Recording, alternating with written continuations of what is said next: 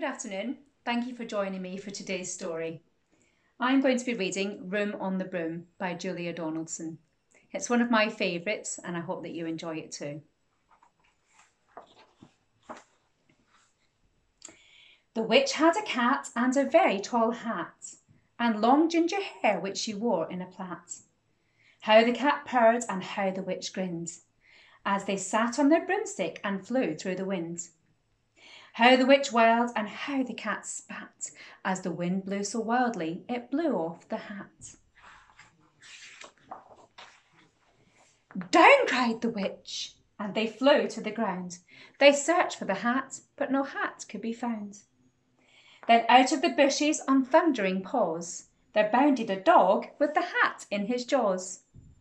He dropped it politely and then eagerly said, as the witch pulled the hat firmly down on her head, I'm a dog as keen as can be. Is there room on the broom for a dog like me? Yes, cried the witch, and the dog clambered on. The witch tapped her broomstick, and whoosh, they were gone. Over the fields and forests they flew. The dog wagged his tail and the stormy wind blew. The witch laughed aloud and held on to her hat, but away blew her bow from her long ginger plait. Down, cried the witch, and they flew to the ground. They searched all around, but no bow could be found. Then out from a tree with an ear-splitting shriek, there flapped a green bird with the bow in his beak. He dropped it politely and bent his head low, and then said, as the witch tied the plait in a bow, I am a bird as green as can be. Is there room on a broom for a bird like me? Yes, cried the witch, and the bird fluttered on. The witch tapped her broomstick, and whoosh, they were gone. Over the reeds and rivers they flew. The birds shrieked with glee, and the stormy wind blew. They shot through the sky to the back of beyond. The witch clutched her bow, but let go of her wand. Down, cried the witch, and they flew to the ground. They searched all around, but no wand could be found.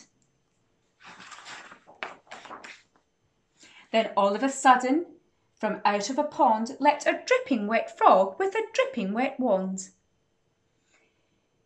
He dropped it politely and then said with a croak, as the witch dried the wand on the folds of her cloak, I am a frog as clean as can be. Is there room on a broom for a frog like me?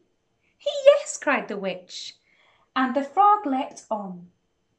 The witch tapped her broomstick, and whoosh, they were gone.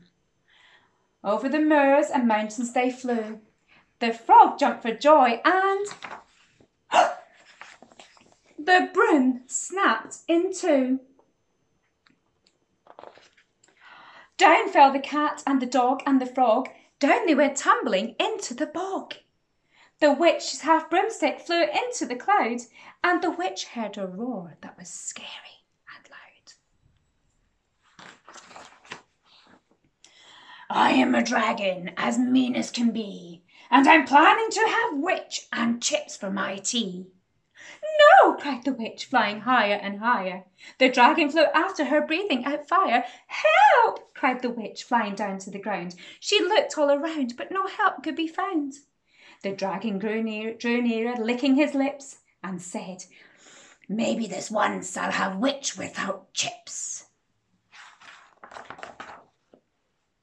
But just as he planned to begin on his feast, from out of the ditch rose a horrible beast. It was tall, dark and sticky, and feathered and furred. It had 4 frightful heads, it had wings like a bird. And its terrible voice, when it started to squeak, was a yawl and a growl, and a croak and a creak. It dripped and it squelched, and it strode from the ditch, and it said to the dragon, Buzz off, that's my witch. The dragon drew back and he started to shake. I'm sorry, he spluttered. I've made a mistake. It's nice to have met you, but now I must fly. And he spread out his wings and was off through the sky. Then down flew the bird and down jumped the frog. Down climbed the cat and phew, said the dog. And thank you, oh thank you, the grateful witch cried. Without you I'd be in that dragon's inside.